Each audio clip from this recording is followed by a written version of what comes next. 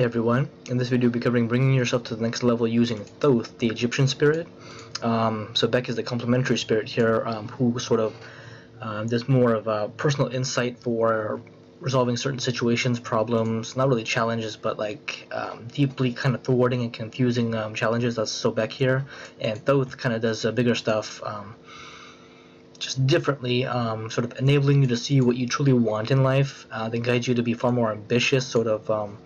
You desire to achieve your goals more, and you see everything as like achievable, and there's no reason that you shouldn't reach out for it, such that you desire and aspire to sort of attain and reach for your goals in this life without holding back.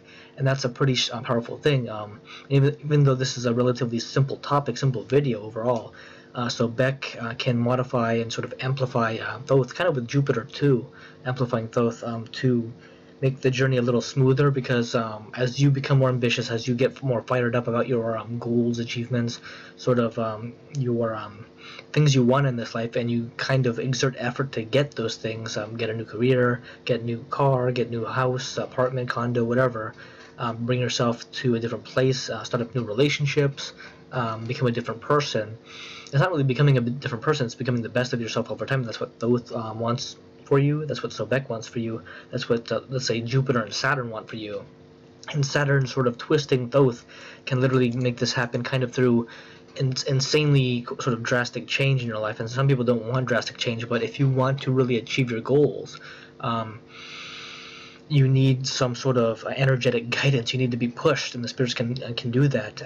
Saturn can do very intense changes, and Thoth just wants you to understand why you might want to achieve the goals that you have. It's sort of a personal understanding, as sort of amplified by Sobek, to have sort of hobbies and sort of other small things that guide you along, so that you aren't distracted. You're just sort of learning about yourself through external things, like let's say you take up a whatever hobby, reading new stuff or going to new places, and Thoth can guide you to understand yourself through sort of deep personal understanding, through others, better friends. Obviously you'll just kind of naturally lose the dross, the trivial stuff in your life, so that you can concentrate on what matters most.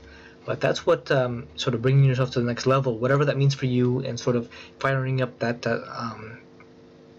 and knowing what you want to achieve in this life, the high-end goals of being manager of a certain place, or traveling to certain places, or maybe even starting a business. That's what Thoth and sort of Sobek and the other spirits, Jupiter and Saturn, can also do for you. But that's literally just bringing yourself to the next level of success and sort of personal achievement through Thoth, and it's kind of Sobek as a complementary spirit. If you want to learn more about the Egyptians and other spirits, please check out the links below. As always, please have the spirits guide you to where you need to be. Thank you.